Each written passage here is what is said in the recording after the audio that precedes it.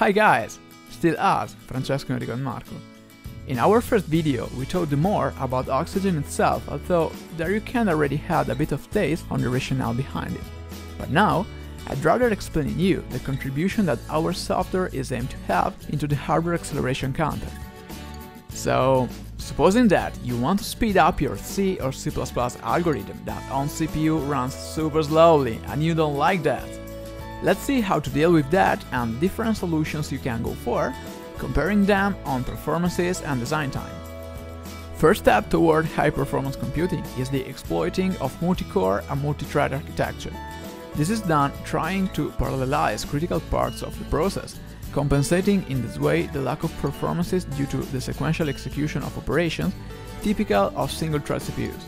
But commonly, the more performances you want, the more design time you need, and also the more energy consumption you have. Anyway, the effort spent is not so worth, then let's see if we can do better. For example, you can rewrite your software considering the usage of a GPU to compute the most critical parts of your algorithm. Performances are great on appropriate datasets, and if you're skilled enough with high-level languages, it shouldn't be such a big deal to write programs using their proprietary languages. But mind you, that if you have a complex code, while you think how to parallelize it, the design time increases. Furthermore, they dissipate a lot, decreasing the power efficiency, and therefore they're not the best solutions in certain situations. Now, the thing here is that running software on an architecture is quite slow, as there is a certain overhead due to the fetch, decode and execute phase that all the instructions should go through, and so on and so forth. Moreover, if an architecture is general purpose, it cannot be optimized for any algorithm. Here, you might think about speeding up anything, just getting rid of the control overhead due to the management of the software running, replacing anything with your own hardware architecture that doesn't need software anymore. This means that, depending on how you design your architecture, you can draw the best performances out of there, but anyway, the design phase would take more or less forever, without many chances of decreasing it. So, now, we should maybe do a step back and try to decrease the design time considering reconfigurable devices like FPGAs. File programmable gate arrays are devices composed of a set of hardware resources which are spread all over the device, and that can be reconfigured according to the algorithm to be developed. Then, you still need to build your custom architecture, but not from scratch, and that's great.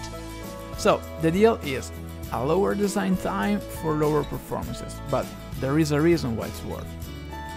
It's worth because if you use an FPGA, you can have a high-level synthesis tool ease your design phase, considerably decreasing the design time even more.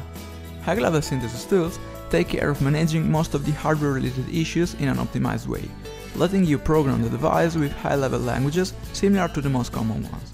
However, also using high-level synthesis tools, you still need to take some decisions that you might not want to think about, or learn new syntax, design paradigms, tricks, and so on. Then here comes OXiGen that does it for you, taking your C code and interfacing with the best high-level synthesis tools.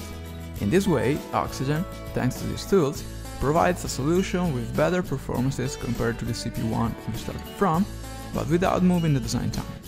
OXiGen wins because it allows to implement on FPGA the hardware version of your algorithm with no more effort needed than writing its C version. Pretty easy, isn't it? If you got interested in our project, get linked with us on our socials for any update, release, rumor and more. Bye!